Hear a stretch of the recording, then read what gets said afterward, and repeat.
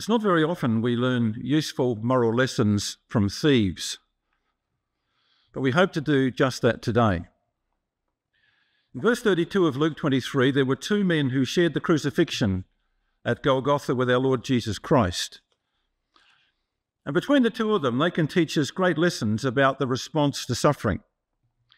Because these two thieves very graphically illustrate the difference in human reaction to the curse of mortality that has dominated human experience since the Garden of Eden.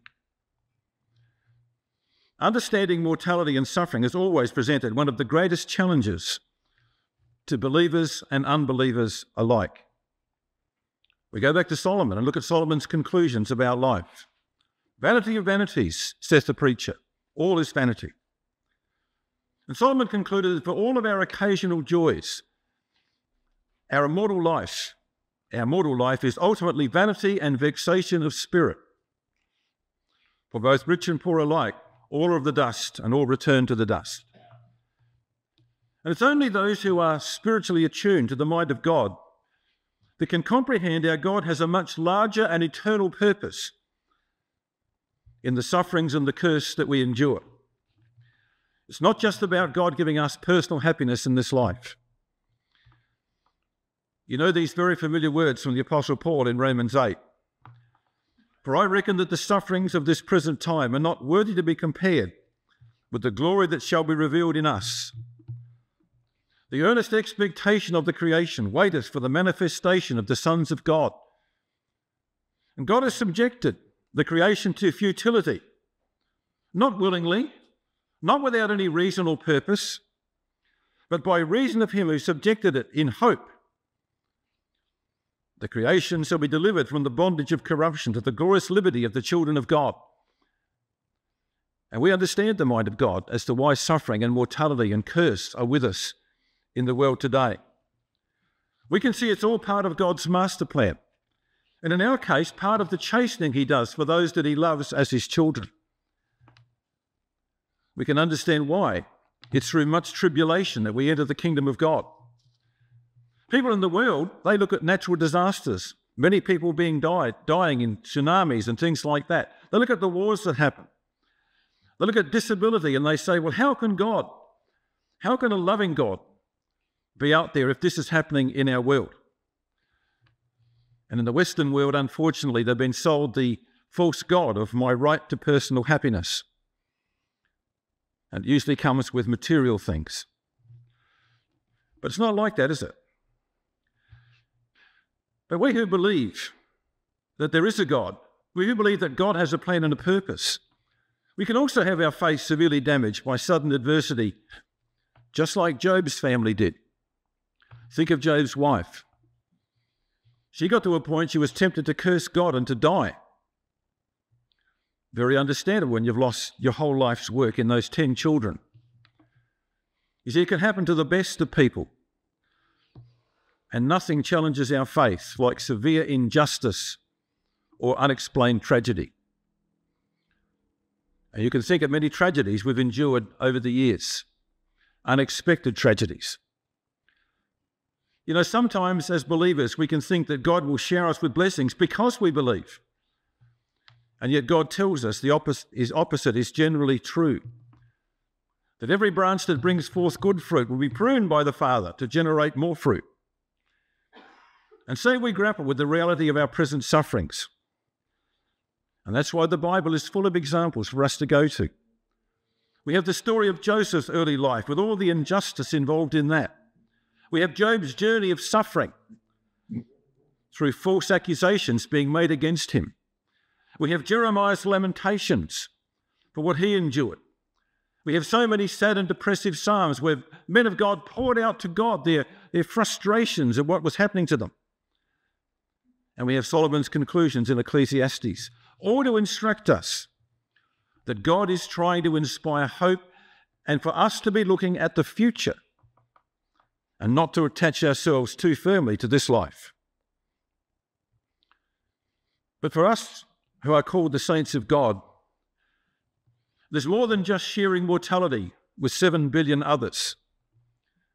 In the truth, we have high aspirations for ourselves, for our families, and for our brethren and sisters.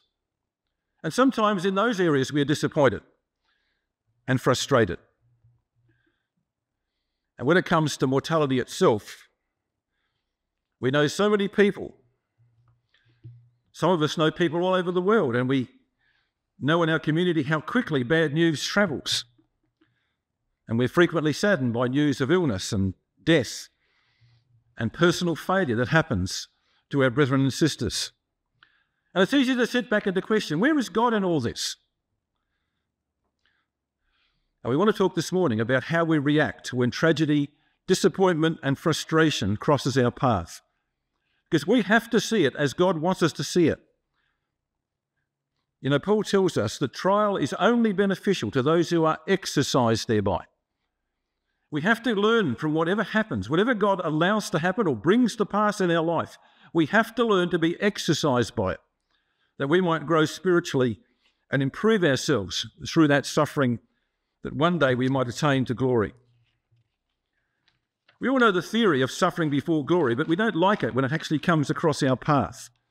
And so today we're going to look at two men who react very differently to their sufferings. We're going to see the right and the wrong way to the suffering that they were enduring. Now, it was written that the Messiah would be numbered with the transgressors. That was in Isaiah 53. So God saw to it that on this day there were two others that would die in the same way, one on the right and one on the left. And in one of them, God would mercifully provide for the Lord Jesus Christ the first fruits of his suffering. And we can learn so much from this unnamed man who has an amazing place in God's plan. He could say, like no other person could ever say, I am crucified with Christ. And so he was. He was literally crucified, as no person could ever be. And he was there to show the Lord, before the Lord died, that his sacrifice would not be in vain. He would see the travail of his soul and be satisfied. He saw it that day in this man's conversion. I want you to come first to Matthew 27, because we need to pick up some extra details from Matthew before we come back to Luke 23. Now, the process of crucifixion is well understood by us. We've often described with all the gruesomeness what it was like to be crucified. They would have the patibulum, the crossbar. They would lay it on the ground, stretch out your arms, and then they would nail through, probably through the wrist, just below the hand. They would nail through there, enormous, huge nails. And then they would take that patibulum and put it upon the post that was already in the ground. And we know the terrible process this was and the pain that it caused, the agony of severed and crushed nerves in your arm, the difficulty breathing once you were hung up there, where you had to push up on the nail they then put through your feet, and they would twist your body sideways to make it more painful. And then you'd push up on that nail through your ankles to push yourself up so you could breathe. And the open shame that came, and the body goes into shock like those bodies did. The physical collapse that ensures, you lose control of your bodily functions. It was rightly described as the cruelest, most shameful, and the most agonizingly slow death that sadistic and cruel minds could devise. Crucifixion was not a pleasant thing. And as these three men were nailed to their crossbars, and then later on had their feet nailed to the upright post, their nerves were severed, and the shock and the pain hit them like a wave. And agony found voice. Look at verse 44 of Matthew 27. And the thieves also, which were crucified with him, cast the same in his teeth. So everybody is raging in anger except Christ. Agony found voice, and they screamed out, and they notice it says they screamed out against Christ. And at the same time, by contrast, Jesus is praying over and over for the Roman soldiers. When you go into the Greek of what Jesus said, Father, forgive them, they know what they do, it's actually in the continuous sense. Father, forgive them. Father, forgive them. He had to keep saying it to himself. They were just soldiers doing their job. And he prayed for them while the agony of those nails was going through and the nerves were jangling up and down his arms. But I want you to notice what it says. The other two weren't screaming at the Romans.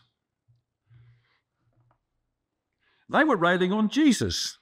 And they went on doing this for some time. From either side of the cross, they kept railing on Jesus, not against the Romans. Have you ever wondered why they both turned on him? He hadn't committed their crimes. He hadn't belted the nails through their hands and feet. Why were they turning on him? And for the first 3 hours, they repeated the derision and the scorn of the crowd and the priests that were being thrown against Jesus. Why would they do that? We'll come back to Luke 23 and we get the answer there.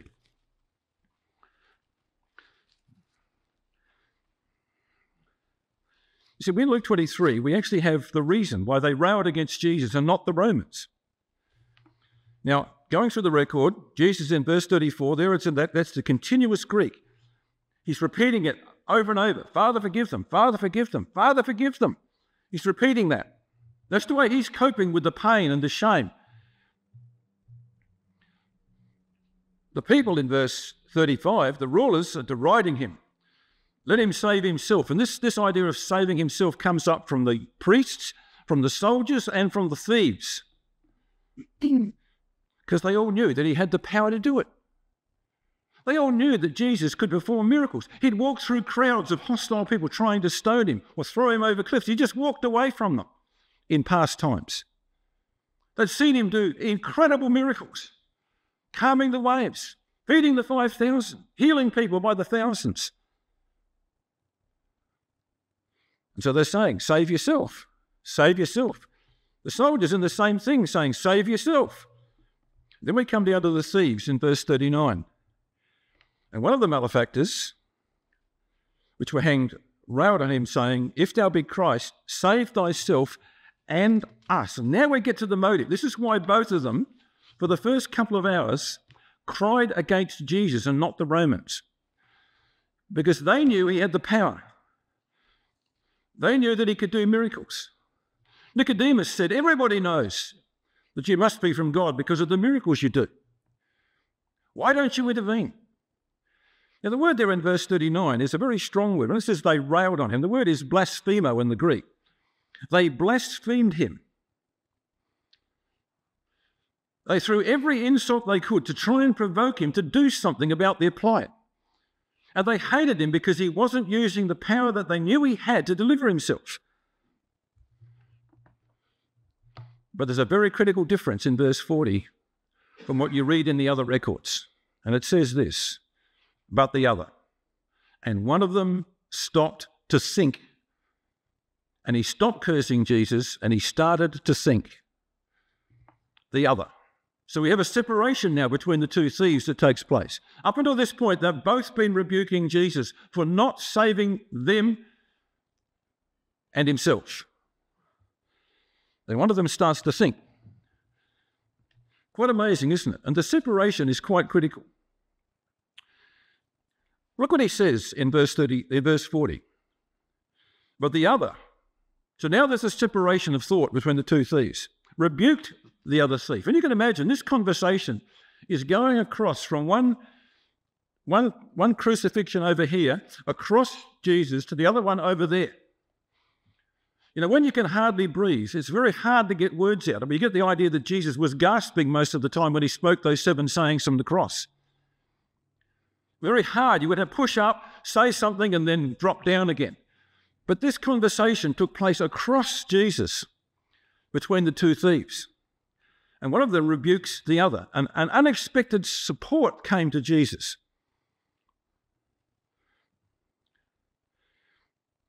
Look what he said in verse 40. You know, he was the only person in the whole crucifixion process to publicly declare that Jesus was innocent. On this day, every human being that was there was either silent or declaring that Jesus was deserving to die. One man said Jesus was innocent. The disciples were nowhere. John was looking after Mary. The women stood afar off. Only after Jesus died did the centurion say this was the Son of God. There was only one voice of support for the whole day that Jesus had, and it came from this man. This man has done nothing worthy of death. And it was a day when the crowds were questioning his Father's love. You say the Son of God? Well, let God deliver you. There was hatred, there was verbal abuse, there were taunts, there were questioning of his Father's love. You imagine how much it meant to a thirsty soul to hear words of vindication and faith from this man. And so he silenced his fellow thief. And he said in verse 41, "We indeed died justly. We received the due reward for our deeds. We're dying for our sins. But this man has done nothing amiss." And he silences the other thief. And then he turns to Jesus and says, "Lord, remember me when thou comest into thy kingdom." We're going to look at the beautiful reply that Jesus gave in just a moment. It's very sad, isn't it, that we often look at this record of the thief on the cross, usually from a doctrinal perspective, and we're arguing with people in the church who believe in immediate transition to heaven, or believing in deathbed repentance. We often have to contend with that when we deal with doctrine. But this is a passage where you have the last individual that Christ actually have a conversation with, saying that Jesus alone is righteous and all men deserve to die. I want you to look at this today as an amazing statement of this man's faith. Its content is quite surprising when you put it down, what this man actually believed in the short record we have. He had an amazing concept of Jesus' work, his character, and his future. And that was not gained while he was hanging on the cross. Up to this point, the only words he'd heard Jesus say that day were, "Father, forgive them, they know not what they do." All the other sayings of Jesus are after this. So where did he learn all of this truth on that day? Well, obviously not on that day. He must have known these things for some time. His reference to the kingdom had not come that day. You know, we're told early in the Gospels that Jesus went everywhere preaching the kingdom of God. He went from city to city preaching the kingdom of God. And this man had heard that gospel and had believed it. When he said, "When you come into your kingdom," applies an arrival or coming again. He understood the resurrection of Christ. He understood the second coming. He understood the process of judgment. Remember me. There would be a sorting out at that time. He had a great concept of the future, of the purpose and plan of God. He was miles ahead of the disciples. They'd been sitting at Jesus' feet for 3 years and still couldn't work out the purpose of the cross, still couldn't work out the idea of resurrection. They would need 40 more days of intense instruction to fully comprehend the kingdom of God. How often do we read that when Jesus was very specific about his resurrection? Mark 9:32, they understood not that saying. Luke 18:34, they understood none of these things. Luke 24, fools and slow of heart to believe. They just didn't get it. This man had got it. He had worked it out. He worked out what the death of Christ was about. It was about the future kingdom. Here's a man that has got a very deep faith. He's probably the only man in the world outside Christ that understood the cross before the crown, suffering before glory. And he believed he could be forgiven of all of his sins and get life eternal. Roman justice wouldn't forgive him. It would exact its final horrible retribution. But he appealed to Jesus to remember him when he came into his kingdom. He understood you could be saved by faith and by grace. Here's a man without works. What can he offer by way of works? Well, here he was, believing in the kingdom. He had a fear of God. He said to his fellow thief, "Don't you fear God? Don't you see that this is your last chance to get yourself right with God before you die?" He knew that God was at work here and that God should be feared. It's very sad, isn't it, when people make the opposite conclusion about tragedy and suffering. I was greatly moved at the Washington Holocaust Museum, which is almost an incredible thing to see because they've got all of the things from Auschwitz there. And you come out emotionally moved. And as you come out, you're faced with a great big column. And on this column is a quote from a Jewish diary that was found hidden at Auschwitz. And some Jew had written this in his diary. When I entered Auschwitz, I stopped believing in God. See, that's a bad reaction to tragedy and suffering, isn't it? That's saying that God has to sort out everything in this life. That's got no vision for the future. And you can react to suffering like that and saying, well, if God's let this happen in my life, I'm not going to believe in him anymore. That's the bad reaction. That's what the other thief had done. He wasn't fearing God anymore. He was railing against Jesus.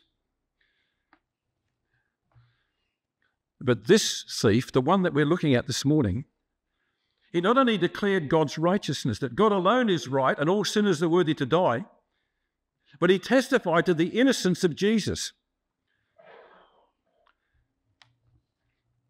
And he no longer encouraged Jesus to save himself now, as the other had continued to do. This man now accepts that death is inevitable, and he's focused on the future. Now let's just think about, where did this tremendous grasp of the truth come from in this man? As we said, it could not have been learnt that day. Well, I'm going to suggest a possibility. The word thief or malefactor we have here is very misleading. It means a criminal. They were not pickpockets, they were not swindlers, they were not burglars. These two men, and if Jesus hadn't been put in the place of Barabbas, there would have been 3 of these men being crucified that day. These men were what would be called by the Jews freedom fighters. And by the Romans, they would call them terrorists. So here are people who have got political motivations who resort to violence to fulfill them. If they're on our side, they're freedom fighters. They're on the other side, they're terrorists. They were Jewish patriots fighting the Roman occupation. That's why they were being crucified by the Romans. Barabbas had been the leader of the gang, but he got off, and Jesus took his place. Now come to John chapter 6. I want to show you where I think this man came from. In John chapter 6, we have the great miracle of the feeding of the multitude. An incredible miracle that no man could deny. You know, the bread just kept going out and going out and going out, and then they gather up all the baskets at the end of it. And it says in verse 13 of John chapter 6, therefore they gathered together 12 baskets of fragments and 5 barley loaves, of the 5 barley loaves. So there's the physical evidence at the end of the feeding that this has been an incredible miracle. 12 huge baskets. And then it says this in verse 14, then these men. Now what men are we talking about here? There are people watching this. This is not the crowd that have just been fed. There are people watching this miracle with great interest. These men, when they had seen the miracle that Jesus did, said, aha, this is the great prophet that Moses talked about. Here's somebody come that we've been waiting for to help us defeat the Romans. So look what they're going to do in verse 15. Jesus perceived that they, that is these men that have been watching this, that they would come and take him by force. Now, that's almost anomalous, isn't it? If you've got a man that can work miracles and you're going to try and tie him up and take him away. But that's what freedom fighters, they only have one thing in mind. We want action and we want it now. They're going to take him by force and make him a king, and they're going to use his power to get rid of the Romans. That's what they wanted to do. These men were impressed by the miracle. Here's the man to defeat the Romans. We're going to make him our king. And Jesus understands this is going on in their heads. So what does he do? He gives them John chapter 6. The speech of John 6 then happens. And this is an amazing speech. You know, these men, they were called zealots, fanatical, violent Jewish nationalists. They lived by violence, by plunder, robbing people on the roads, and particularly robbing Roman supply depots. That's why the Romans were crucifying them. But just look at what's going on here. They want to take him by force. Now look what Jesus says. I want you to just We can't go through the whole speech, but I want to just notice one thing about this speech. Jesus focuses on the last day. So let's just pick it up in verse 39. John chapter 6, verse 39. He says there, at the end of verse 39, I will raise him up at the last day. The end of verse 40, I will raise him up at the last day. The end of verse 44, I will raise him up at the last day. Verse 47, everlasting life, not this life, everlasting life. The end of verse 50, that's for the end of verse 54, I will raise him up at the last day. So when you go through those verses, it's very, very obvious, isn't it, that Jesus is talking about a resurrection at the end of time. And Jesus says in verse 87, he that cometh to me, I will in no wise cast out. So Jesus is saying, look, don't focus on trying to get rid of the Romans. It's not about the Romans. What we need to focus on is the last day, the resurrection. That's the end of God's purpose. That's where you want to be at the end of time. And he ends up this speech by talking about people eating his flesh and drinking his blood, which immediately turned off many Jews. Look what happens at the end of John chapter 6. Remember, he's talking because of the zealots' attitude of trying to make him their king. So we come down to the end of John 6, and we know what happened. Many left him. Verse 66, from that time many of his disciples went back and walked no more with him. You know, some of these people had been following Jesus for 2.5 years. And now they turn their backs and walk away because he won't take on the Romans. He won't use his power to defeat Rome. They know the truth. They've been listening to the gospel of the kingdom, but they want action now. And they walk away. Jesus said to the 12, are you going to go also? Now in that 12, there was Simon Zelotes, Simon the Zealot. What a temptation for him to go. When they were sent out 2 by 2, he was partnered with Judas Iscariot. And Peter's response was, Lord, we won't go. Where else will we go? And Jesus then says, and for the very first time, Jesus says, one of you is going to betray me. Because he knows that probably in the heart of Judas, who was probably thinking like a zealot, he's now realized that the kingdom is not going to happen now. Jesus says, one of you is a devil. And he spoke of Simon, it's Judas Iscariot, the son of Simon, who should betray him. And for the first time, Jesus says there's going to be a betrayer. And he's saying this as the zealots walk away. Isn't that interesting? I believe where this man came from, that he was one of those zealots that walked away that day, ended up being captured by the Romans for the plunder they took upon the Roman supplies, and was being crucified with Barabbas, his leader, that day. And now, here he is with Jesus on the cross. You know, that shows you why this man could be saved. He actually had believed the gospel. He had faith, but it had lapsed. The Bible doesn't encourage last-minute conversions from people who've ignored God all their life as they're about to die, as the church would do, saying, well, we'll give you the sacraments and you can go to heaven. No, it doesn't work like that. He's an educated believer that's gone wrong through political involvement, now realizing the great mistake he's made in thinking it was about conquering the Romans, when really it's about conquering our human nature. And he had to learn that lesson.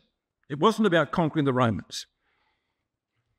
It is always possible for the disciples of Christ to repent and to return, even at the 11th hour, that God might finish the work that he started in us. Let me just deal quickly with the doctrinal issues that come out of this section in Luke 23. Just go back to Luke 23. There are some doctrinal issues we need just to mention. Was the thief baptized? Well, probably was. Baptized in the baptism of John. May have been baptized earlier, but of course baptism was not required at this point. He could have been baptized by John, Jesus, or the disciples. But Jesus was not yet dead. He was not yet raised. So baptism into Christ as we know it was not required nor possible.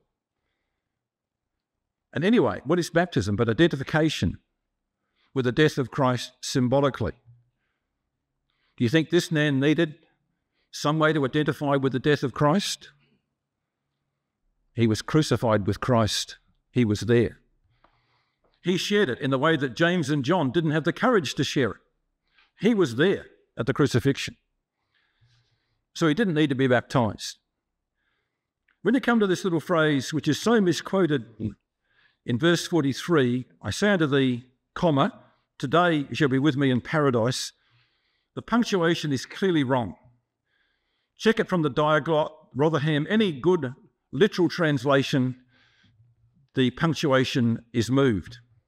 What it should be was, I say unto you today, you shall be with me in paradise. You can check that out. You see the same idiom in the Hebrew in Hebrews 3 verse 15, Acts 20 verse 26. I say to you today.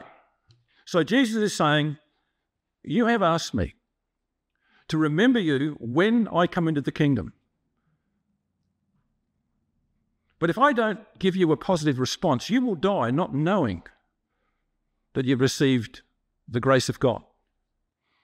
I'm telling you now, you won't die in uncertainty. You're going to be in the kingdom.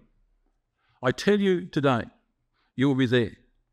Your salvation is sure. Well, it wasn't heaven going anyway, was it? Because Jesus was 3 days and 3 nights in the heart of the earth. Can't be immediate transition to heaven. That's just a doctrinal side. But why paradise? You know, the choice of the word that Jesus uses was an unusual response. Paradisos, the garden of God. You will be with me in the garden of God. Now, I believe at this particular point, the Lord was coping with the pain and the shame that he was experiencing by mentally going over all the scriptures concerning himself and why there needed to be such a painful, shameful sacrifice. We're told in Hebrews 12 that Jesus survived the pain and the shame by thinking against the shame. He thought against the shame.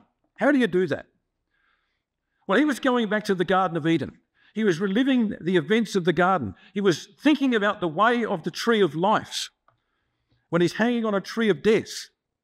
He's thinking about the land that God would provide, that there had to be someone die to save others from their sins.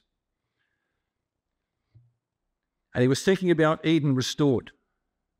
And that's Bible language for the restoration of the glories of the divine creation, of man and nature being in harmony, of man having fellowship with the Elohim. Imagine what it was like for Adam and Eve to hear the angels sing at the end of the day, to walk and talk with the Elohim with no sense of fear, to live without toil and without curse in the beauty of the creation that they inherited. And Jesus' mind is back there. We have to get back to that point. We've got to get back to the garden of God. And he says to this man, you will be with me in paradise. You know, it says in Isaiah 51 that God will make the land of Israel like the Garden of Eden. It'll be a microcosm of beauty for the whole world to see what can be achieved if you serve God properly. You'll be with me in paradise, he said to this man. And Jesus used the garden as part of his reply. What a contrast that was. You know, here was a lonely hillside, very likely the edge of a cliff, the place of a skull. 3 dying men, writhing in pain, scraps of human flesh on dead trees, amid wild beasts more violent and dangerous than hyenas or lions. The place of a skull. And Jesus' mind is thinking against the shame.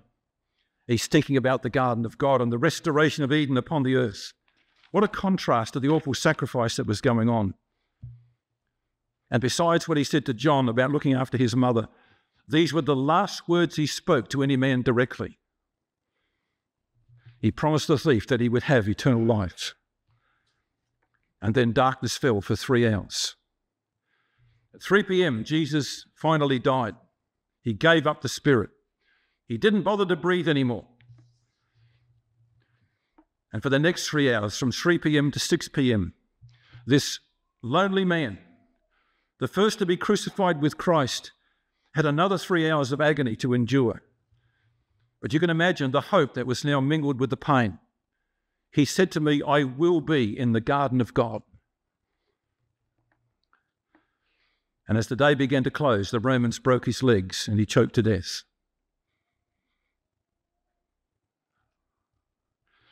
His body was probably burnt in Gehenna. But in this man, Jesus saw the travail of his soul and was satisfied. He knew that his death was achieving something, and this man had been the first fruits in his death. I often wonder where this man will be in the kingdom of God.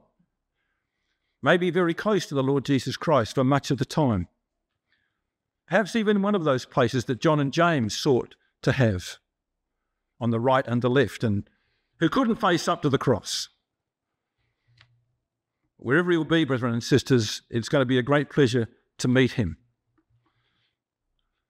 But I want to think about what was it that changed him from a blasphemer to a repentant saint in that last hour. How can you go from being so critical and so abusive to suddenly changing like that? There are lots of things we can learn from this man and his sudden change. And these are the things that he can teach us. We have to give up on this life as an end in itself. Now, when we're young and we're accumulating and trying to build up whatever it is we have in this life has very much the process of an end in itself. But as we get older and some of our friends are gone, and we realise that our physical faculties are declining, it's easier to focus, isn't it, on the future. But all of us have to learn to give up on this life as an end in itself. Sometimes it's very happy. But this existence is about getting ready for the eternal that is put before us. We have to accept the fate of mortality. We have all sinned and are worthy of death, sooner or later. And the first base of our spiritual rebirth, like this man, is to realise that we are worthy, all of us, we are worthy of death. And the other thing we have to learn to do is to stop blaming other people. We die justly. And when we understand that all the things that God allows to happen or even brings upon us are designed to improve us for the kingdom, we can begin to grow spiritually. It's so easy to go through life saying, well, I can't do this because they did that. Got to stop blaming others. They were saying to Jesus, you've got to save us. Well, no. It wasn't about that. And he uncoupled his pain and his shame from any perception of unfairness. You know, we have a great sensitivity to things that are unfair or unjust. But this man detached it. It's not. He said, look, I'm dying because I did crimes. I'm dying because I'm a sinner. And he attached his brain power to the future. And you have to detach ourselves from any perception that this life is unfair, but to focus on what God is trying to achieve by getting us to think about hope. We can't audit God. We can't question God. We've got to say that whatever God allows to happen in our lives can be used for our ultimate good. Remember what Job said to his wife? Shall we receive only good at the hand of God? Shall we not also receive evil? And that's how a loving Father deals with us. Sometimes God has a hand in human suffering. Think of the man born blind, where Jesus said to his disciples, his affliction was that the work of God might be made manifest. Think of Lazarus and his grief-stricken sisters. He was allowed to die that the glory of God might be shown. So sometimes God has a purpose in the suffering that he brings upon his disciples. Look at the lives of the great Bible characters, Abraham and Joseph and Jeremiah and Paul and Moses, and see their times of travail and suffering and family problems they had. All of these things, God says, are opportunities for growth in the faith in the things to come. We need to believe a faith that believes God knows what he's doing, has a far longer and a far wider view than we sometimes do. We serve a very big God with a very fantastic purpose for those that he's called to be his disciples in this mortal life.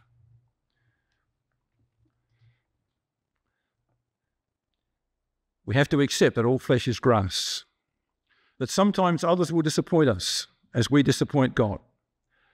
But let us use adversity as a means to focus on the joys to come and be determined to find that benefit, whatever happens in our lives, and realise that God may not arrange our comforts. He may rather improve us through carefully selected afflictions. One of the great benefits of suffering is the ability that is gained to sympathise and empathise with others going through similar situations. There are things sometimes you cannot understand until you've traversed the valley of the shadow yourself. But once you have, you should be far more sensitive and therefore far more relevant to other people. I always remember a case that happened years ago where a child was born with a serious disability. As the word got around, a sister who'd been through the same thing with her child dropped everything, rushed to the hospital, and threw her arms around the mother. It always struck me as a tremendous example of empathy from somebody who knew what they were going to have to go through in that family. And that's one of the great benefits of suffering. We become better at empathy and sympathy with people who are suffering similar things. So we can learn much, can't we, today from this unnamed criminal,